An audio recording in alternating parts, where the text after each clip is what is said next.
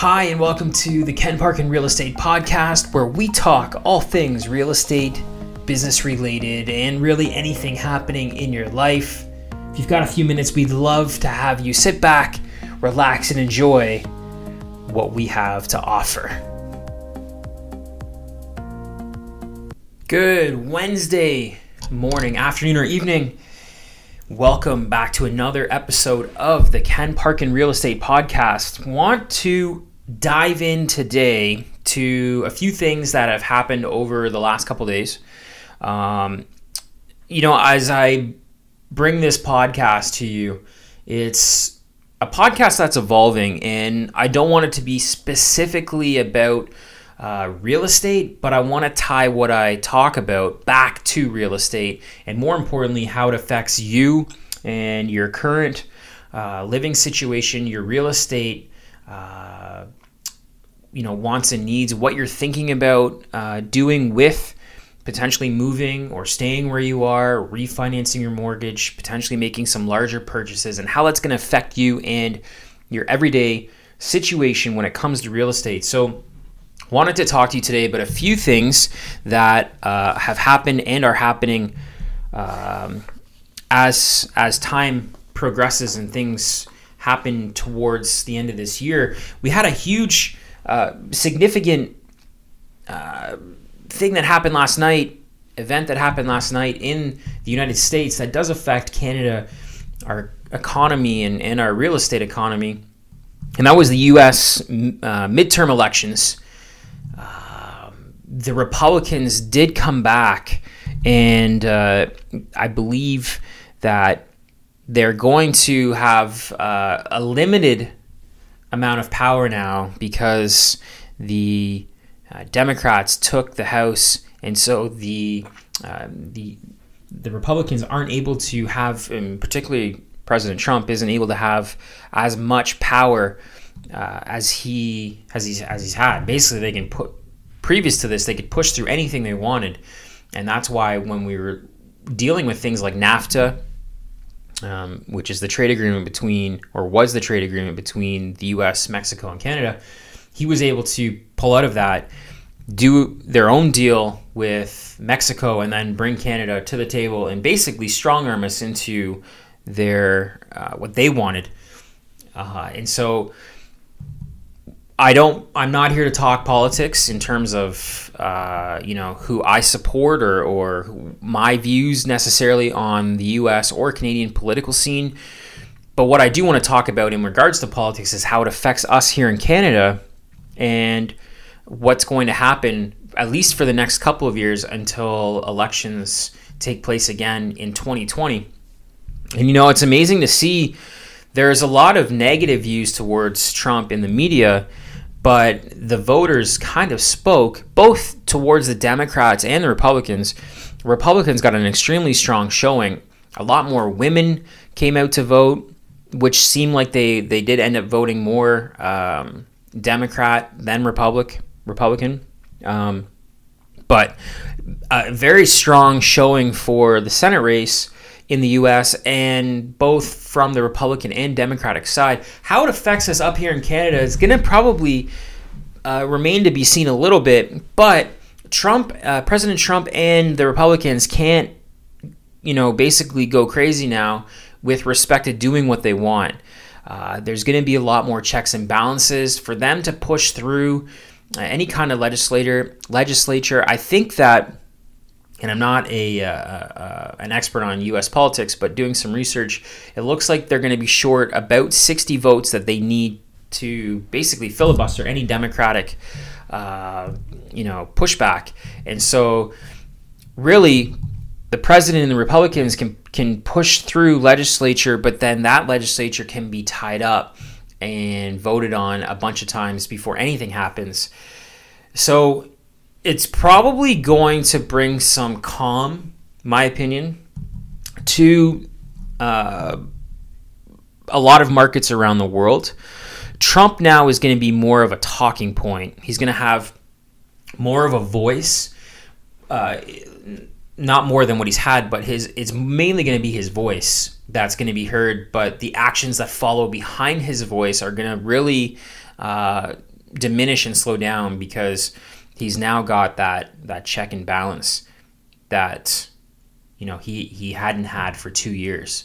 And so how this is going to relate to trade, immigration, economy, business, finance, and our real estate market from the U.S. perspective is still going to be very unknown. I think it's going to take a few months, before we really understand how it will affect our economy.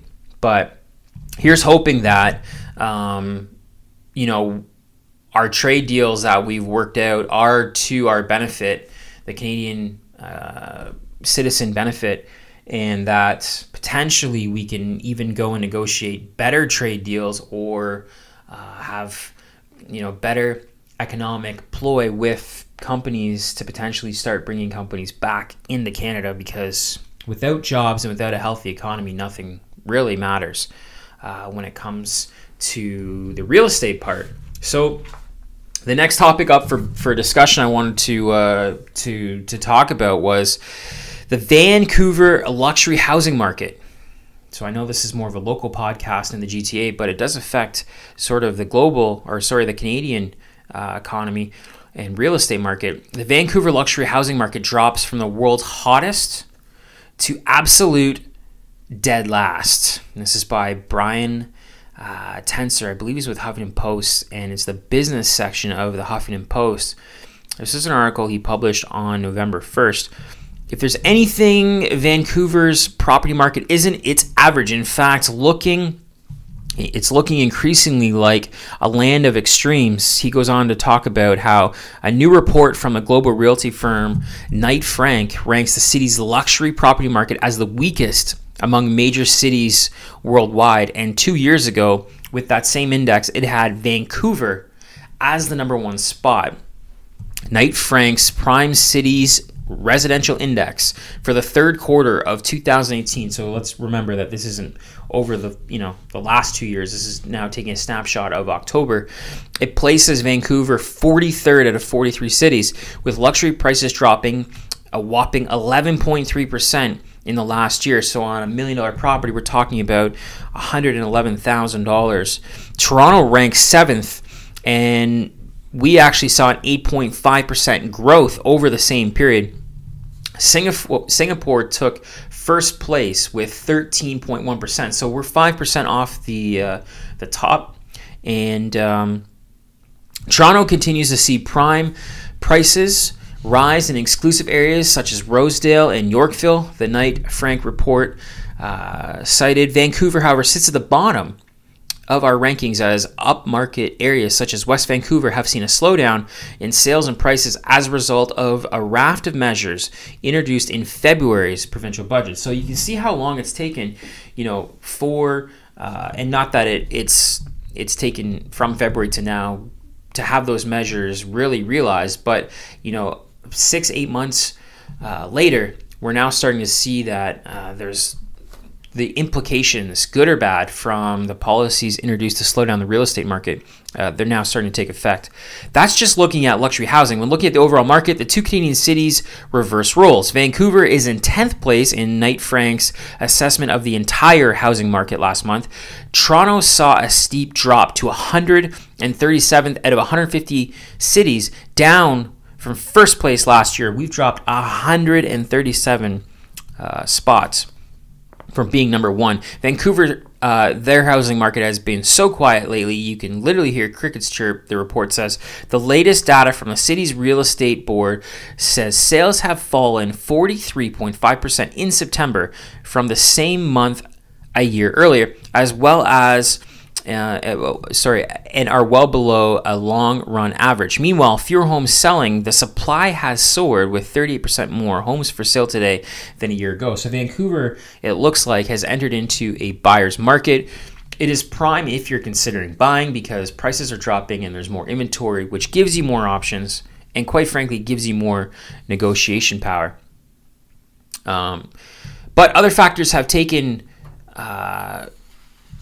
more of a direct toll in Vancouver's once hot real estate market.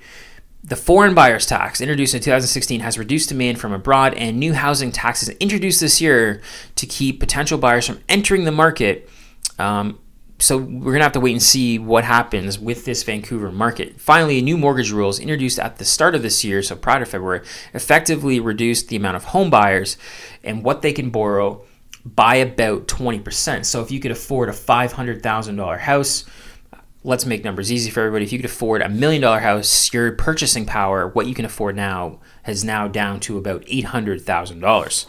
So interesting report out of Vancouver. How it affects the Toronto real estate market is we're still seeing solid growth. Our job economy is strong, and there is a lot of positives coming out of the Toronto real estate market. I've been talking about it for a while now. I'd like to see a more balanced real estate market in Toronto and the local GTA. Being out of Burlington and Oakville.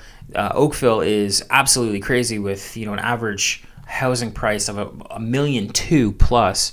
It takes the affordability for a majority of the population out of the market, and no one's sitting around with the purchasing power now of $1.2 million, because effectively you would have to be able to purchase $1.5 million.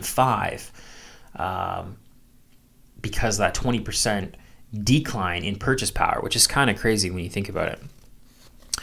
And the last item up for discussion today, this is another Huffington Post business report. Canadian home sales will fall over the next 2 years. CMHC forecasts. So it sounds like a little bit of doom and gloom today with talking about the Vancouver real estate market as well as what CMHC is seeing, but it really isn't. It's actually really good if you're considering moving, and I'll explain after I talk about the article. The housing market will see moderation in the coming years. The government-run mortgage insurer says, the Canadian Mortgage and Housing Corporation says the real estate market is expected to moderate over the next 2 years as growth in housing prices is expected to slow down more in line with economic fundamentals. I'll pause there. What's happening is we've seen an explosive growth both in the number of sales and the price of homes, the price of condos in the last few years. The problem is that we haven't had the same increase with salaries for jobs. And if those two don't correlate with each other, if they're not step in step, it becomes a lot harder to purchase something as prices increase, but your salary or job, your earnings don't. It also becomes more difficult to save money, and the purchasing power to buy things like a car or household items, those things actually become a little bit more expensive in the long run. When we see a more balanced real estate economy, it kind of translates into a more balanced market, balanced economy in general. It means you have the ability to purchase things not that aren't out of your reach. So this article to me is not a negative, it's a positive. When you enter a balanced real estate market, you may not hit a home run with your house. Let's say it's worth $500,000. You're not going to get $575,000 for it because there's no inventory. But that also helps you when you go to purchase a home too. You're not having to spend that extra, $50,000 to $75,000 to buy the house that you're moving to. So it all works out. You're going to get $500,000 for your house, and you're going to spend $400,000 on that condo you're going to purchase, and not $450,000 or $475,000. Back to the article. In 2018, the Housing Market Outlook released today, and this was released on November 6th, depending on when you're listening. The National Housing Agency projects housing starts and sales are both expected to decline in 2019 and 2020. There's various factors for that. But basically, there's just not the demand because of restricted mortgage rules, and the government is also restricted by implementing a foreign buyer's tax. There's a few things that have and are going to contribute to this demand. By 2020, CMHC anticipates demand will continue to shift towards relatively less, expensive housing options like apartment condos versus higher and single detached homes. What CMHC to me doesn't understand is that there's actually going to be a lot more of a demand for these condos because a lot of people and the trend is, as our population ages, are going to move to a single floor condo dwelling homes. Also, we live in an on-demand society today. We live in a society today that no one wants to do anything other than, do their work, come home, and enjoy their family. Well, that also includes things like lawn maintenance, snow removal.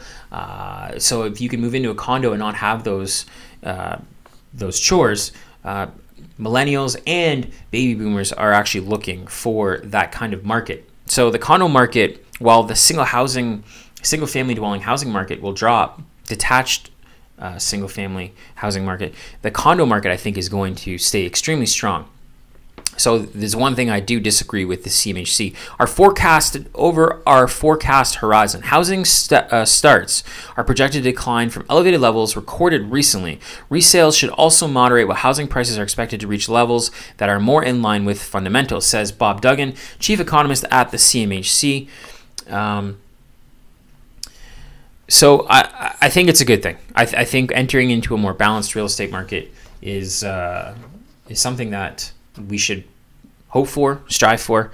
Real estate sales are still going to be strong. People are still going to move. People are still going to get divorced. There's still going to be people that die. There's going to be a lot of things that contribute to our economy. And that sounded extremely morbid. I didn't mean for it to be that. But there's always economic factors that, help the market, the real estate market, in terms of there's always going to be an opportunity for a buyer or a seller. The last thing I want to talk about, that wasn't the last piece of news. I got one more thing. This is kind of relevant for everybody in Ontario. Canada Post is rotating strikes. The Canada Post rotating strikes have hit the country's largest processing center in Toronto for a second time in 3 weeks, as workers in 17 other Ontario communities walked off the job just after midnight. This article is today. We are November 7th. The Canadian Union of Postal Workers says 4,500 Canada Post employees joined picket lines in Toronto at 7 p.m. on a Tuesday. That'd be November 6th. The CUPW says that was before workers in Chatham, Clinton, Georgetown, Milton, Orangeville, Port Hope, Stratford, Strathroy, Tillsonburg, Wingham, Woodstock, Belleville, Cornwall, Kingston, Brockville, Napanee, and Lindsay walked off the job early Wednesday, November 7th. Canada Post says in a statement that the union continues to escalate their strike activity, adding more communities each day and shutting down major processing centers for extended periods. Toronto facilities were shut down by the union for 2 consecutive days in October. Canada Post says there's no indication when the strike will end, adding it will worsen backlogs in mail and parcel deliveries across the country. If you're planning on throwing something in the mail, take into consideration that it may not get delivered when you think it will, and that this strike doesn't look like it's going to slow down and potentially even get larger. I hope nothing but the best for Canada Post employees, but we do have Christmas season coming, probably the largest season for mailing things. I would suggest, if I were you and you were planning on sending a present to me, thank you very much. You don't need to.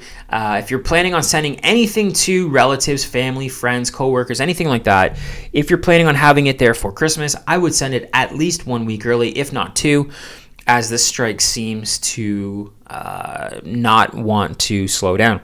That is all for today's news and how it affects you with regards to the real estate economy and your life in Canada. Thank you so much for listening, and I look forward, I really do, to coming back and having a conversation with you. If you have any questions, sold@kenparkin.com. Let's chat.